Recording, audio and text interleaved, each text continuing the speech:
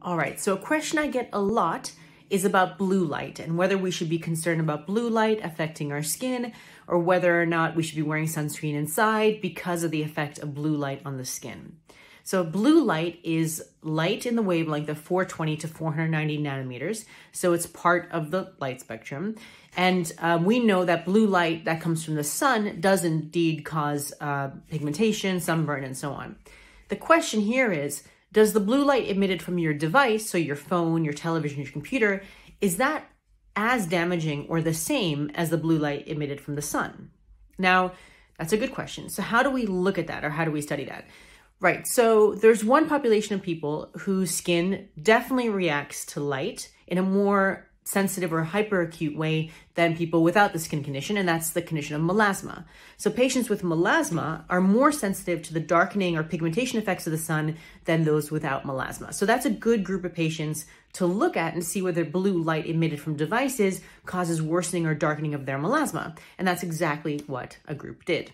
So a few years ago, a group published this in the Journal of the American Academy of Dermatology, and they looked exactly at that question. And the title of the paper is "Short-Term Exposure to Blue Light Emitted by Electronic Devices Does Not Worsen Melasma." Now, this is a really interesting study. So let me just whiz through this for you so I can reassure you that the blue light from your phone is not going to make your melasma worse.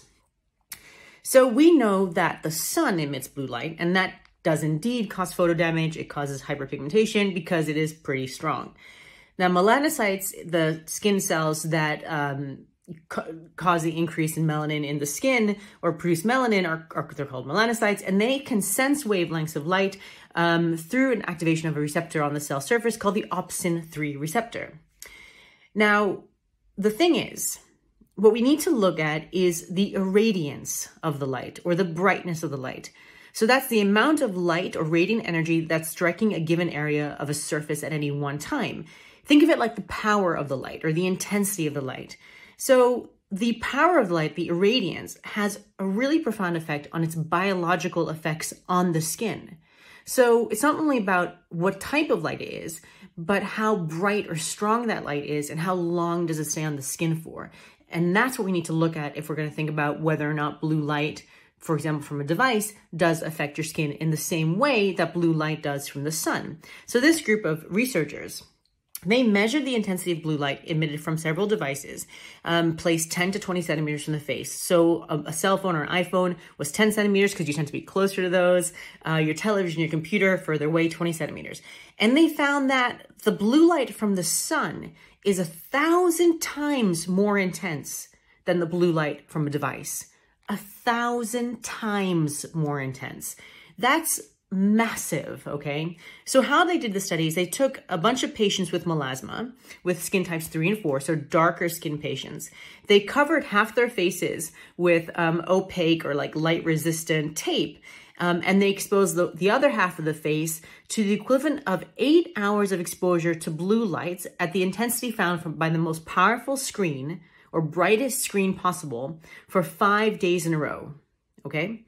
Every day for 5 days. For 8 hours, they exposed the face. They didn't actually expose it for 8 hours, but that's what the kind of the length was, or the power of the light.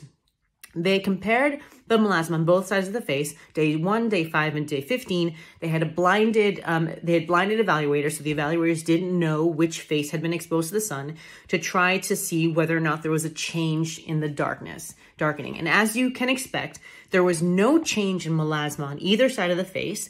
There was no change in skin lightness, skin darkness, redness, yellowness. There was no change in the melasma after 5 consecutive days of 8-hour exposure to blue light. Now, it is possible that if you were to do that every day for a year, you may get darkening of your melasma, but I think that's extraordinarily unlikely.